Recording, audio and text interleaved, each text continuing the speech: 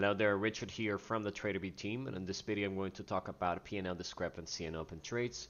So if you're having P&L discrepancy, this might be because of an issue either with your CSV import file, expired options trades, or pre-existing positions.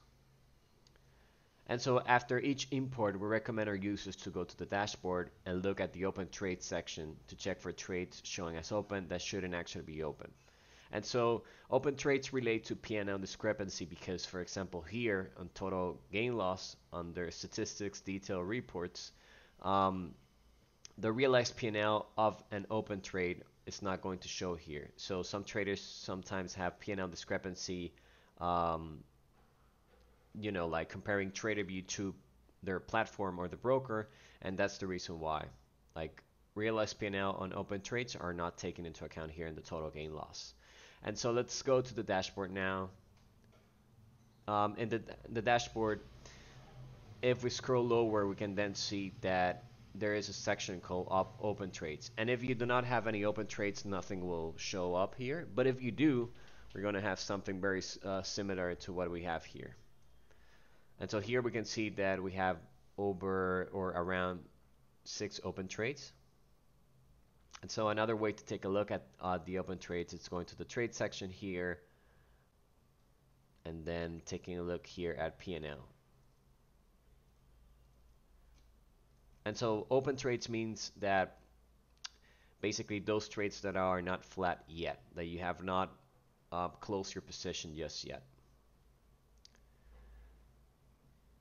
And so if there are trades incorrectly labeled as open, we usually suggest our users to delete all of your trades and then report from a point in time you were flat. So let's go ahead and do that. So for us to delete all of our trades, we can use the bulk editor by clicking here in the checkbox and then clicking an action, delete trades, and making sure that we expand the selection to all of our trades by clicking here. Here you can see 147 trades selected.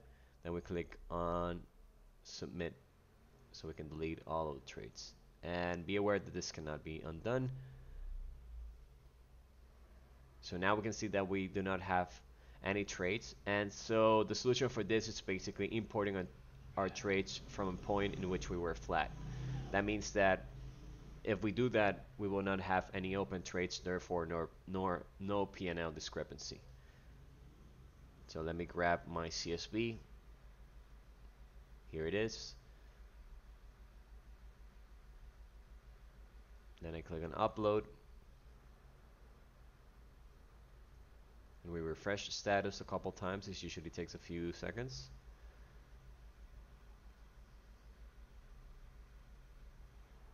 And so here we go. Your import has completed. 476 trade executions were imported. So as you can see, if we now go to the dashboard, there is no open trade section.